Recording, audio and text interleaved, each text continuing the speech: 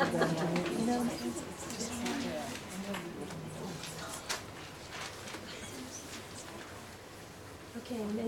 I'm in a debate for Tim, so you're on your way home? Okay, each side has 2 minutes for their rebuttals. Okay, I gotta go. Bye. Sorry. You said that seals can be killed by hydro wheels, but did you know that you have to go on a boat to check on them? And you are polluting the seals just as much as the wheels hurting them.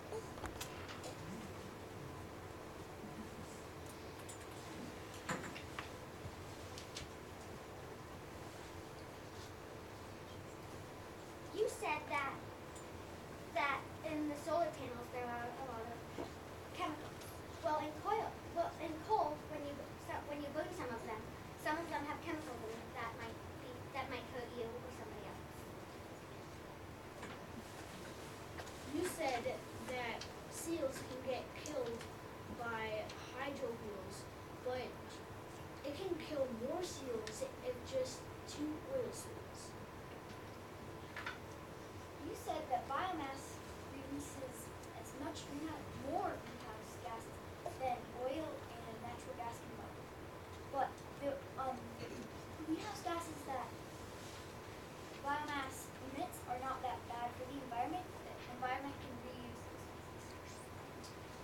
You said solar panels cost a lot of money.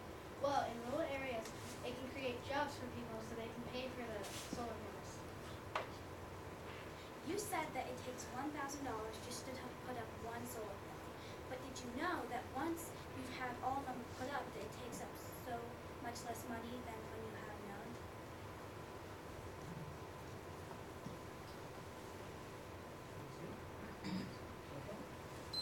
Opposing sides, you have 2 minutes to be ready.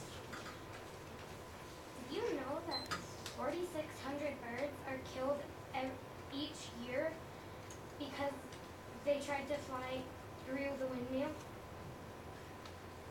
And 36 seal carcasses have been found on the beach, and there's probably more to come. Think of how many birds and seals we will have left by the next century.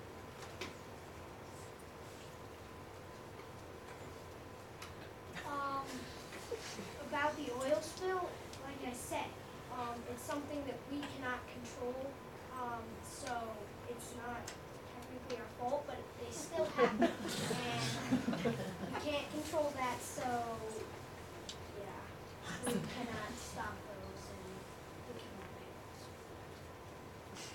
Well, the biomass thing, I have to agree that we could come back.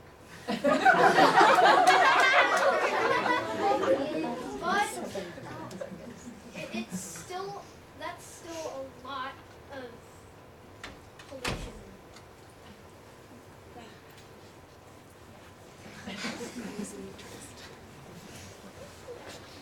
Oh,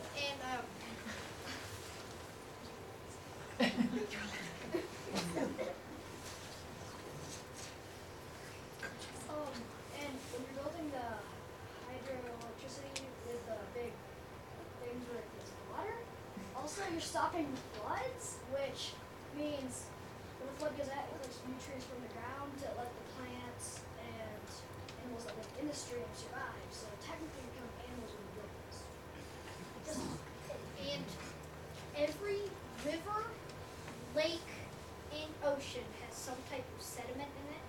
And those dams have no sediment in those lakes that they're stopping.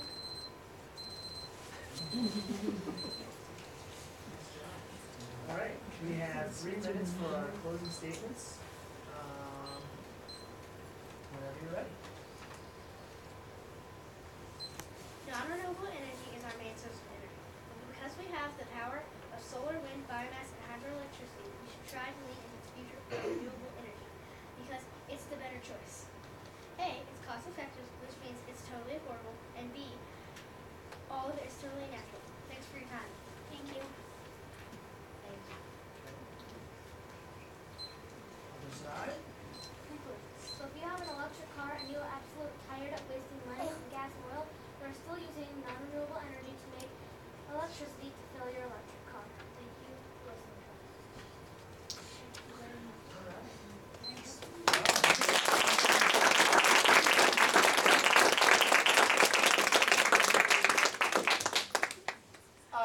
before we move forward, Wyatt, I'm not sure if you're calling his acting or laud, but it's the whole like Swagger. let me show you the black glove. You did a good job, Wyatt. Good job. Parents, do you have any questions or comments that you would like to leave for these guys before we move?